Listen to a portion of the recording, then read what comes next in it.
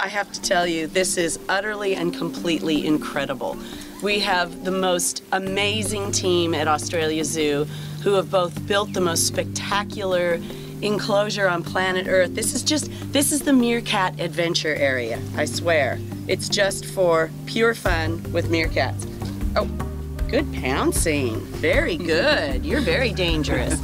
And the meerkats are fantastic. So they're very much accustomed to being with people, and they like people's company. And I love how they do all their natural behavior. So they're standing guard, they're watching for danger, they're doing everything they would. It's like being in Africa. It's really beautiful. We've got all girls at this point, and then eventually, you know, it'll be the whole bachelor thing happening right here. We'll see who likes who, and maybe we'll have little baby meerkats one day, which would be really special. We've got a really fun naming competition happening on the Compare the Market website, who were really, really nice and actually sponsored the construction of this amazing enclosure. So you can go onto their website and actually name these meerkats. So we're very excited. They each have very individual personalities. They're really fun. So it'll be good to have some nice names for all of them. Nice mob of meerkats, just for your collective noun information. Exactly. We've got 10 meerkats at this point, so there's 2 different groups. Yep. There's a group of 6 and a group of 4. So they'll get to know each other and then integrate together as one happy group. And the more meerkats, the merrier. So in the wild, if your numbers get down, it's harder for someone to keep an eye on the kids and someone else watch for danger. So it's really great if you've got a big group of meerkats, because they work a lot better. And in the wild, you might have 30 or more meerkats in one mob. So having 10 here is a really good sized group. These guys are a couple years old, but they'll live to be up and over 10 years old.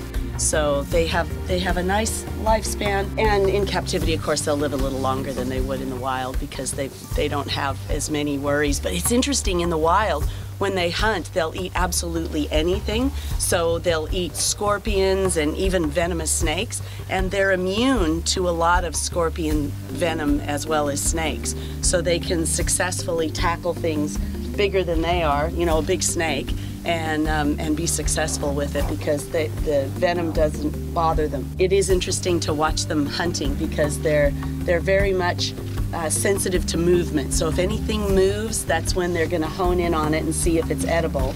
And I don't know that I'd want to go up against these guys. They're cute and they're tiny, but they've got very sharp teeth. So once they've all settled in and they're all feeling really comfortable with their environment, then people are going to get to come in just like us and have a meerkat experience. So you'll be able to have, you know, your little dish of snacks for them, and they'll crawl all over you, and it's really a special experience. And that's the idea here at Australia Zoo, is to get you that really hands-on experience with wildlife, because it's good for them because they're having a good day, new people, interesting things, and then it's good for us because you really reconnect with nature and wildlife that way. So when you can, you know, hold and see and experience and love something, you really get them into your heart, and that's the whole idea.